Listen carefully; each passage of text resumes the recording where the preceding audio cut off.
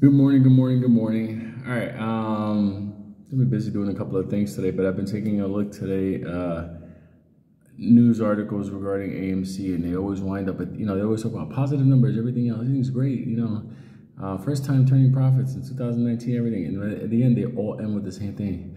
But they keep facing liquidity issues and future potential bankruptcy, and I'm thinking to myself, like, it's like, everybody on the same popcorn song. Like, how many people is the other side corrupted with this? Like, listen, I can just tell you one thing. You see this little uptick you had this morning, back into the fives, straight up, straight up, straight up, straight up. If he wants all those shares, if the street wants all those shares, they can have all those shares.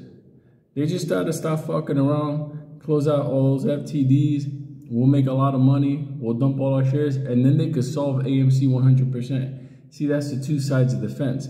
He's talking about, we're facing this liquidity crisis. We need this reverse split.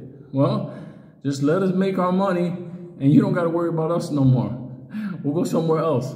All I can tell you is, if we continue staying in the $5 range, which is one of the things where, 5, 6, 7, if we start getting into that range, they can keep their reverse split merger. They can do whatever they want to do.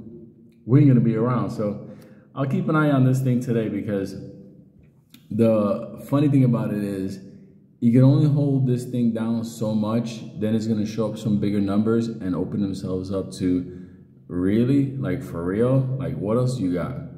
Remember, there ain't no more shares.